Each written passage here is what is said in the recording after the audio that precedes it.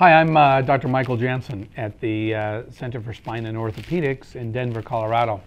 I have been a spine surgeon here in the North Denver geographic area for about 25 years.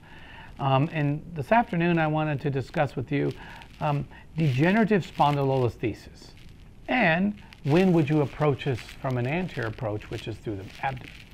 Degenerative spondylolisthesis is a degenerative condition where one vertebrae essentially translates off the other vertebrae, or anterior, and can compress the cauda equina or the nerves at that level. You may have seen one of your family physicians or an expert in your community and diagnosed with these. You may have read an MRI report that your family physician ordered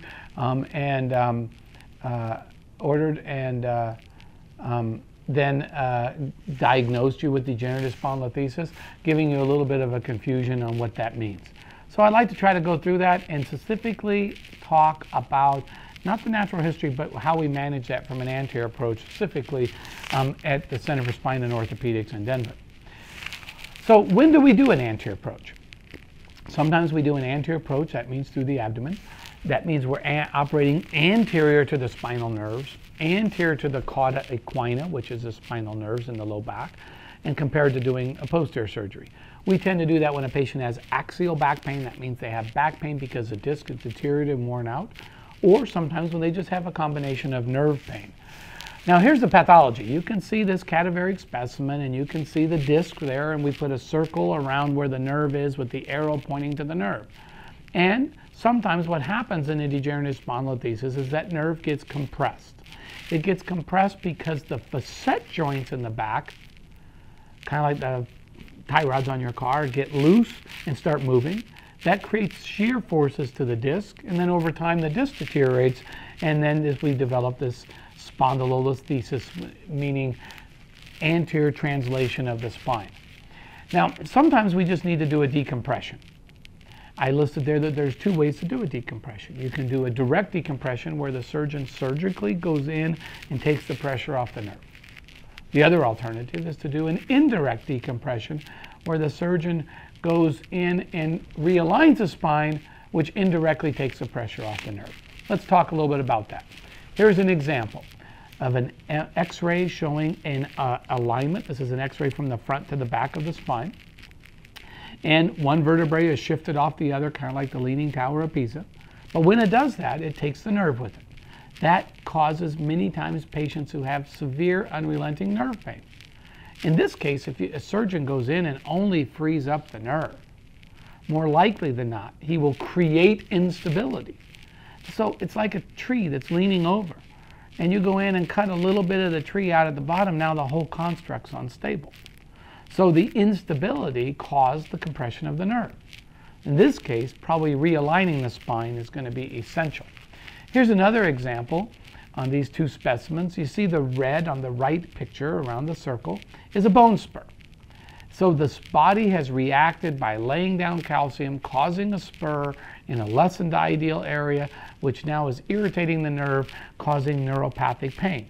Sometimes just taking that spur away may be all the patient needs to get a good clinical improvement. How about the facets in the back of the spine? The spine is like a tripod. The disc is in the front, the two facet joints in the back. So the direction of the facet joints are like shingles on a roof. That's what we call orientation. They can create stability to the spine. And as you take a look here, the bottom picture shows the beautiful white, which is the cartilage next to the bone. And the orientations on the two pictures up above are the direction of the facet joints. If you're born with facet joints that are more sidely oriented, we call that sagittal oriented, then it has a much higher chance of translating, causing degenerative spondylolisthesis. It occurs in different stages. Here's an example of, on the left is a picture of a normal looking facet joint, and on the right, the relationship of the nerve and the thick ligaments, and that's an early stage of some changes in the joint. And the disc is important. Here you can see the disc in this illustration, and there's a little cartoon illustration, is holding the spine up with the muscles pulling back, the facet joints trying to line up, and so it's a combination of the disc, the facet joint, the orientation, the cartilage, and the muscle all giving stability. One of the other key things that's important is what's the quality of the bone. That means, do we have a patient that's got bad osteoporosis or maybe a long-term smoking history that has changed their overall host? And each of those go into a decision that, as a clinician with experience in this, we try to make the best decision for each patient. Here's an example of a slightly overweight female on the operating table. You can see the MRI scan in the lower left demonstrating that one vertebrae has translated forward off of the other vertebrae. That's called degenerative spondylolisthesis, and that results in spinal stenosis. Well, this patient had a fusion. This is a bone in the space, a little metal artifact in the front is some sort of fixation device. It's given stability with those screws, and you can see how this created stability on an unstable segment, and that was done through the front. And this is a CAT scan, and the CAT scan clearly shows the body grew the bone in. When the surgeon does this operation, or at the Center for Spine and Orthopedics when we do a surgery like this, at the time of surgery the patients think they had a fusion. The fusion is what occurs over 4 to 6 months or 9 months. We did the operation to allow the fusion the best chance of it growing together, but it has a lot to do with the patient's biology, the techniques that the surgeon used, the stability, the health of the patient, nutrition of the patient gives the most amount of stability. It also has a lot to do with what is the physical demands of the patient. We think that if we're going to do an anterior surgery, which sometimes is less morbid and less recovery, it is to give a patient a painful anterior accessible disc. That's the key. And we got to pick the right patient. Patients that we can get anterior access to. Our patients that are challenged with weight and been struggling with weight for many, many years, maybe either some weight loss or bariatric surgery may be more beneficial to them before to decrease the risk of spine surgery. What we used to do when we did these anterior surgeries is to make these large incisions into the patient's abdomen and mobilize the vessels. And we've evolved from appendectomies to open surgeries to open spine surgery like this to a much smaller approach where we can now access the spine and do most of these types of surgeries with a very small incision you can see there that may be less than 1 or 2 inches to actually get us the access to that of the patient's spine.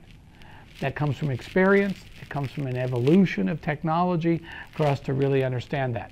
And we also many times do these fancy tests ahead of time to really understand where the patient's anatomy is, so where their aorta is, their vena cava, what the best role of these patients are, because inside this patient they're all a little different. Each of us have a unique anatomy to our vascular and nerve supply in the front. And it's important that your surgeons have the experience to understand what that is so that they can give you the best surgical treatment at the right phase of their disease. So which of these patients do we think is best for this type of technology? The surgeon has to first really understand the pathology that your patient is suffering from. Is it degenerative disc disease? Is it degenerative spondylolisthesis? Is it spinal stenosis? Is it scoliosis? Or is it a combination of all of them?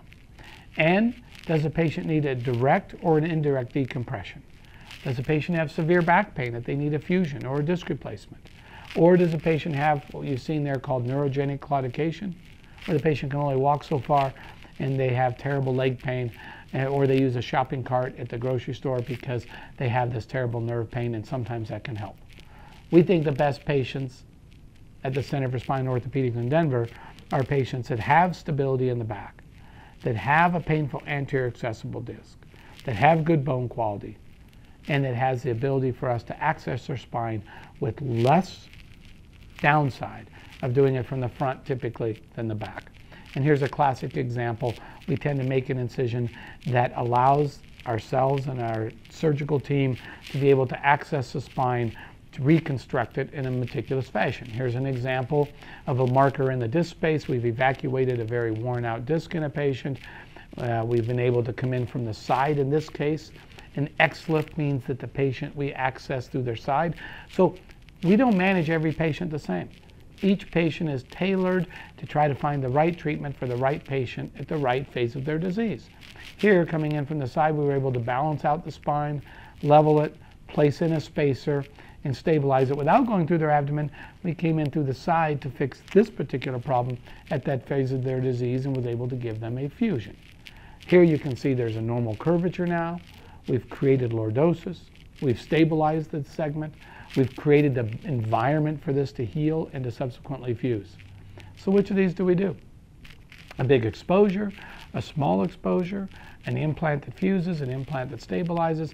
It all is picking the right patient at the right phase of their disease and picking the patient that we clearly think that the pain that they're suffering from matches all the radiographic findings. And it's a balance. And I think it's a puzzle of getting a fusion, getting a realignment, finding the right biology for the patient, trying to make sure they're not smoking or are taking other medications that would inhibit a good outcome, and what do they need to do a decompression, because it's more complex. And having surgeons that have a lot of experience and understanding the complexity of this is going to help the patient, their family members, get the maximum amount of benefit from this thing that's setting them back, degenerative disc disease, to get on with the phase of their life that they need. Not all patients are the same. Some of them need a fusion from the back, the front. Some may benefit with a decompression. Some of these patients benefit with a disc replacement technology. But the key is really finding the right phase of the patient's disease and matching it with the right technology. And our team at the Center for Spine and Orthopedics are honored to see patients and give surgical opinions and non-surgical opinions from patients from around the globe for the last 25 years. Thank you.